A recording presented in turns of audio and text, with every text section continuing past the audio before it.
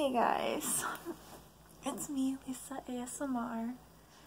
You can hear the dogs eating in the background. Oh my gosh, I need to take my nails off. This is so horrible. I say nails off, I just need to take the polish off.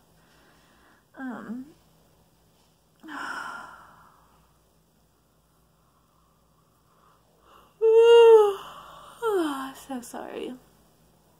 I'm so tired and I'm sick, and I've been sick for the past like 4 days. I just want to get better. But this video is not to complain and it's not to whine. Or is it? Just kidding. Happy Halloween, guys. Write down what you wear below. I know I didn't do a Halloween video this year. I didn't want to stuff my face with candy because I'm trying to be healthier, and I honestly couldn't come up with a scary idea, and I didn't have any scary costumes.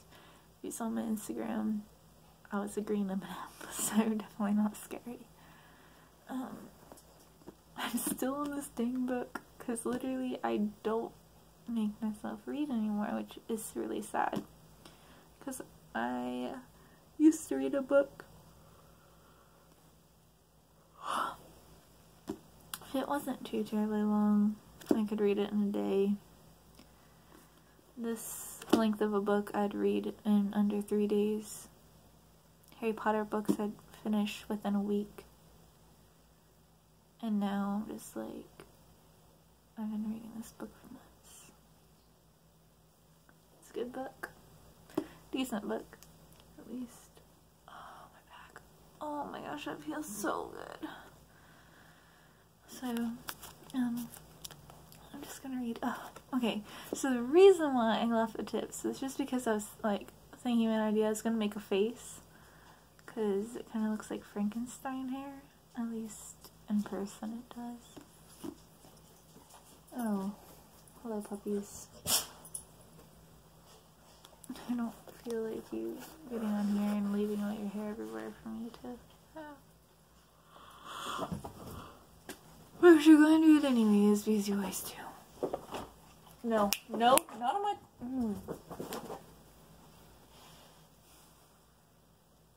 I love them to death. I do. But sometimes it's just like, can you please not? Please. I don't need fur on every single freaking thing I have. No! Stop! Get! Sorry. Oh. Get! No! You're. Oh, I can't even be mad at that face. No. Not on that. If you're gonna lay down, you look. No, come on, off. Off! I have some clean clothes over there. I feel like this is a big blooper video. Really? She's on my black clothes. I thought I was gonna read. You know, I freaking love you to death. I do. I really freaking do. But sometimes, I would just love if you just wouldn't. Is that so hard? No. What are you doing?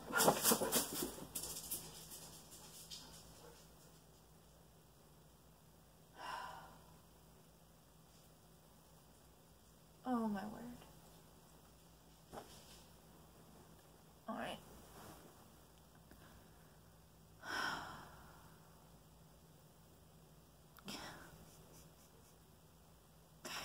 You guys, I just want to cuddle up and just curl up a Charmander and have like a hot heating pillow on me and just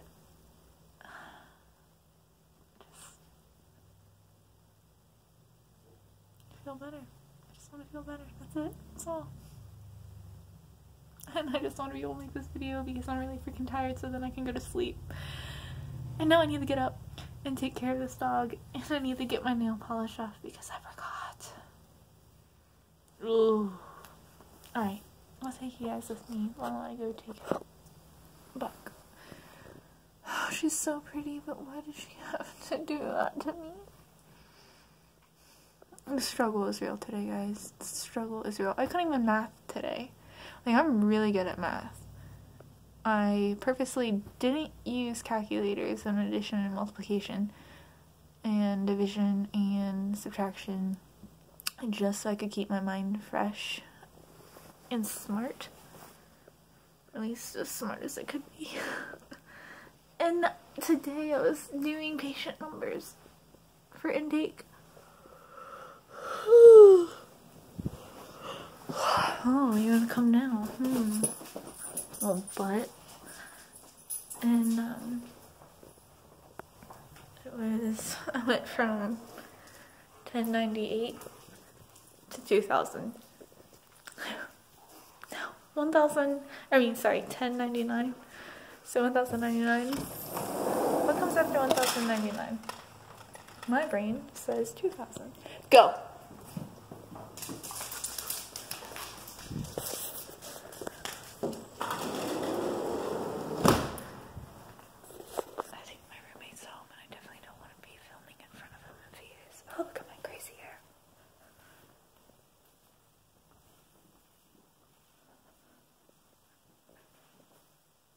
Okay, good, he's not. Oh, man. I just want to sleep. And of course, the dogs are just gonna chill out there.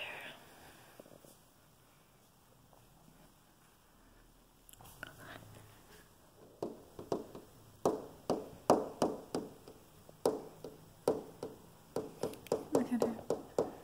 She's so cute.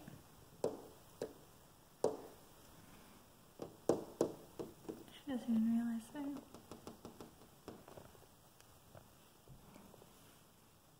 Oh, it's because someone is home.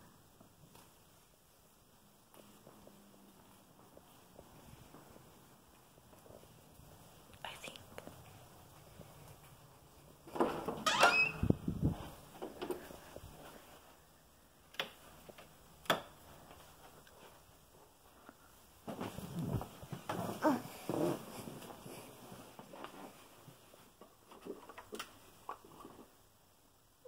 I see it this one down.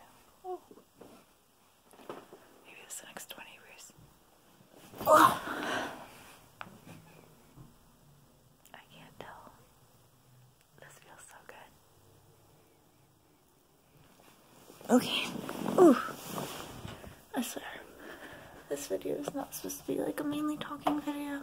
Well, obviously some talking, because I'll be reading this ASMR video. So it's gonna be all about talking. Okay.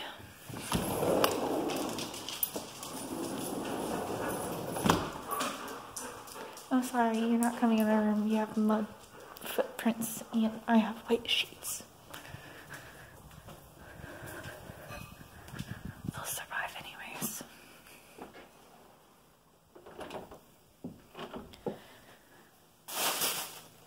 How do you give like a guy his hat back? Like, I don't want your hat anymore.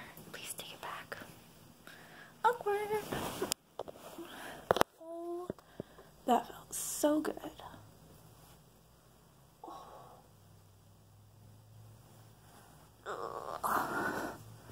Okay. Okay. My hair is crazy. Not like my hair. Chapter 24.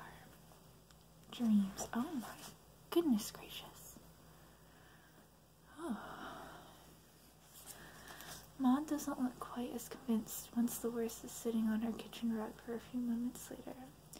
Especially as it's literally sitting on the entire kitchen rug. I told you, it's like dreams, didn't I? Said Elsa cheerfully. Maud nods mutely. Leonard sits on the other side of the table with an immeasurably terrified-looking Samantha on his lap. The horse eats dreams a dozen at a time. What breed is that? says Leonard, very quietly to Elsa as if he's afraid of the worst may take offense. Oh, worse, says Elsa with satisfaction. Leonard nods like you do when you don't have a clue what something means. Maud opens a new tin of dreams and carefully pushes it across the floor with the tips of her toes. The worst empties it in 3 slavering bites and lifts its head and peers at Maud with eyes as big as hubcaps. Maud takes down another 2 tins and tries not to look flattered. It doesn't go so very well. Elsa looks at the letter from Granny. It's lying unfolded and open on the table.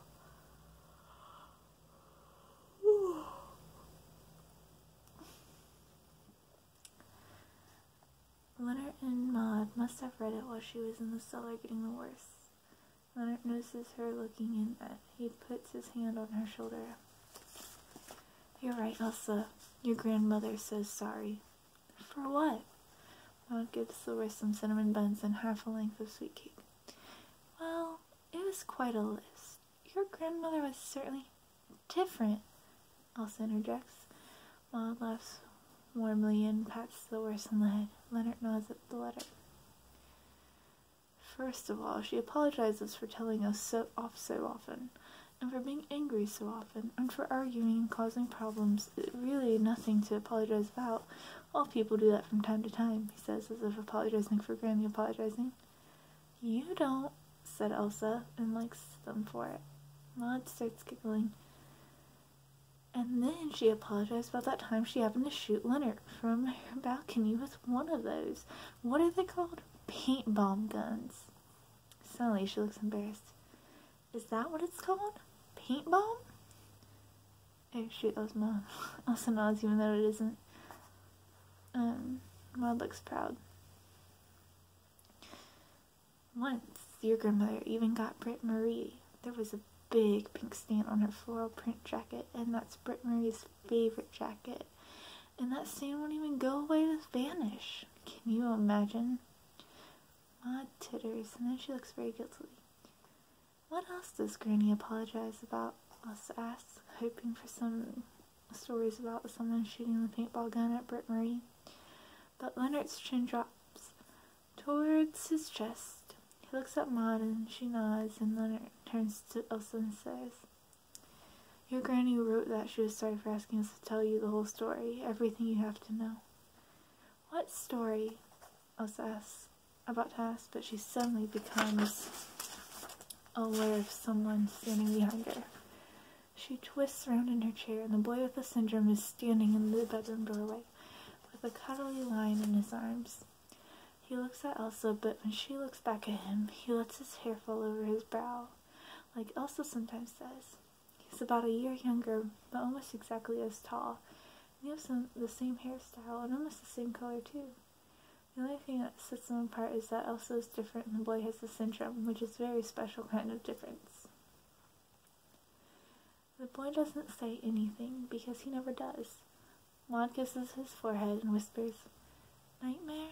And the boy nods. Maud gets a big glass of milk and a whole tin of dreams, takes his hand and leads him back into the bedroom, while robustly saying, Come on, let's chase it away at once.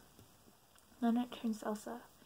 I think your grandmother wanted me to start at the beginning. And that was the day Elsa heard of the story of the boy with this syndrome. A fairy tale she'd never heard before. A tale so terrible it makes you want to hug yourself as hard as you can. Leonard tells her about the boy's father who has more hatred in him than anyone would be possible to fit into one person. The father used narcotics. Leonard stops himself and seems worried about frightening Elsa, but she straightens her back and buries her hands in the horse's fur and says it doesn't matter. Leonard asks if she knows what narcotics are, and she says she read about them on Wikipedia.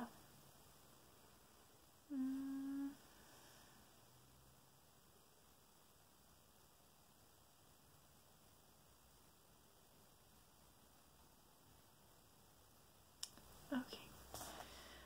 Leonard describes how the father became a different creature when he used drugs. How he became a dark in his soul. How he hid the boy's mother while she was pregnant because he didn't want to become anyone's father.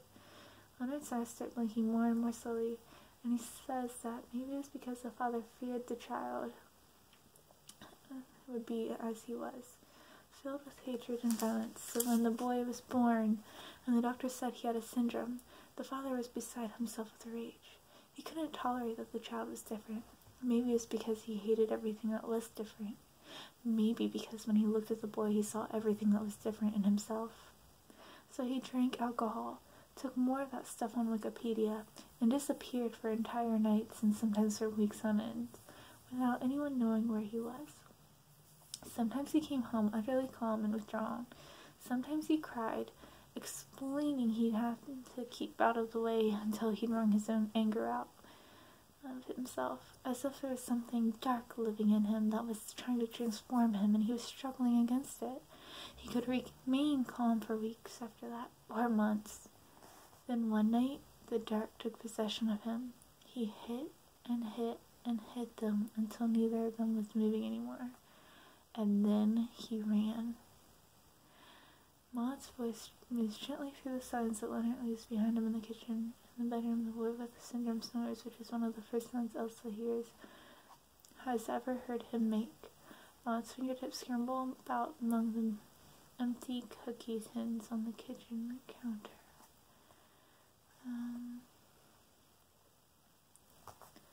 We found them.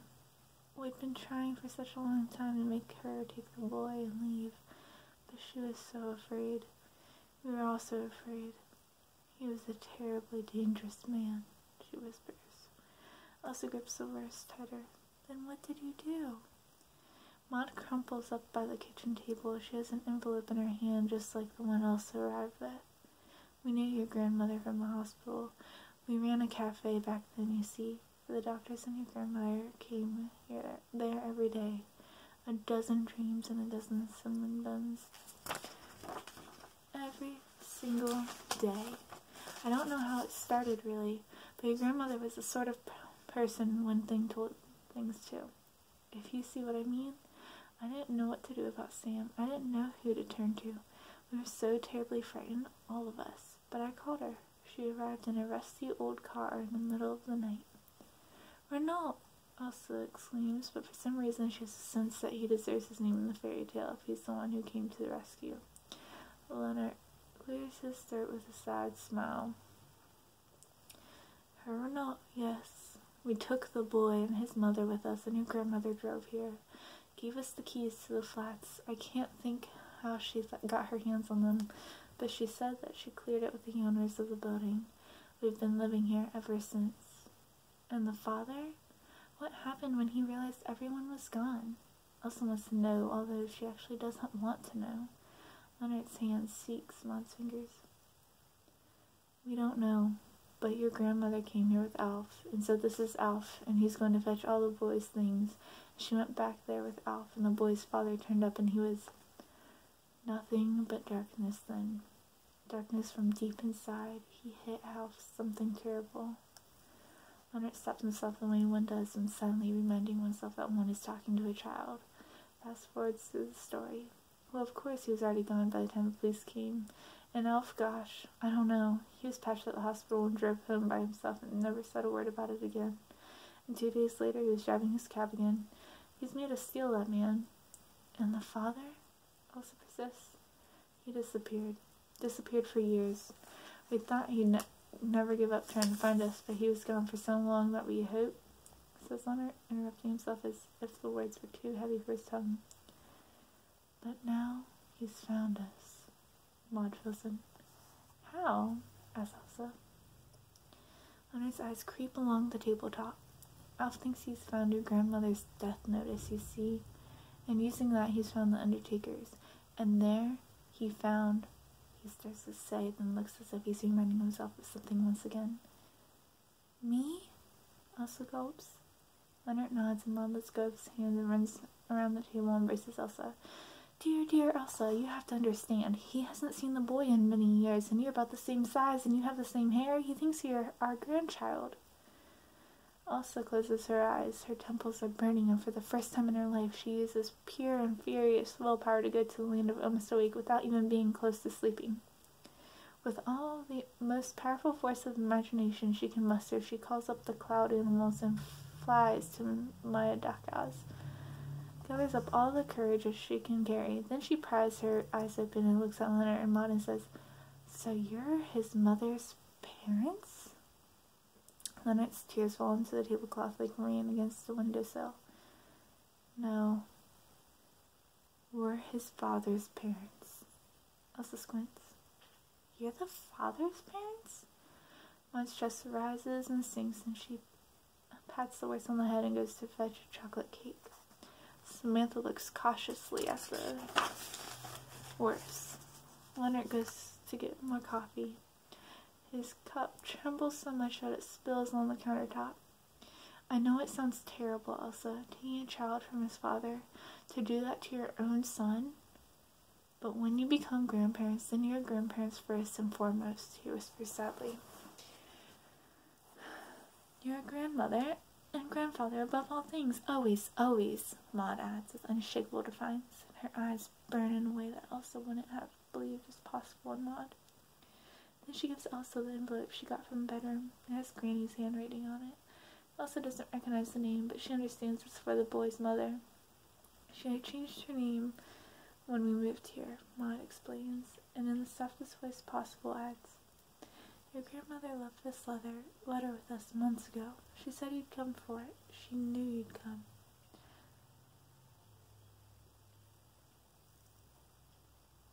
One of the dogs is licking the floor outside my bedroom.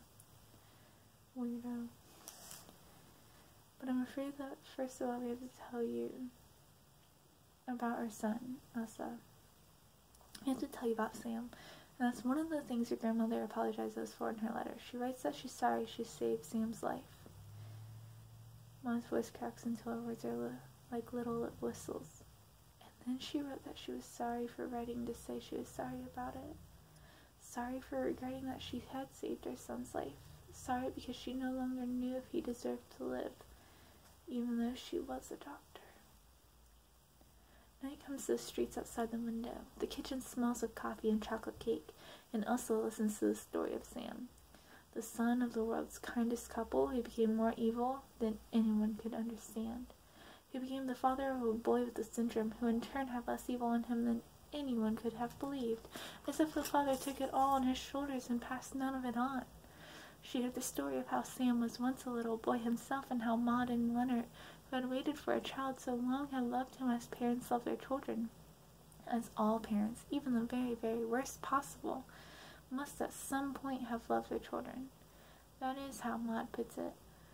Because otherwise, one can't be a human being. I just can't imagine one could be a human otherwise, she whispers, and she insists that it has to be her fault because she can't imagine that any child is born evil. It has to be the mother's fault if a boy who was once so small and helpless grows up into something terrible. She's quite sure of that, in spite of Elsa saying that Granny always said some people are actually just shits, and that it's no one else's fault other than the shits. But Sam was always so angry. I don't know where all that anger came from. There must have been a darkness in me that I passed over to him, and I don't know where it came from. Maud whispers quite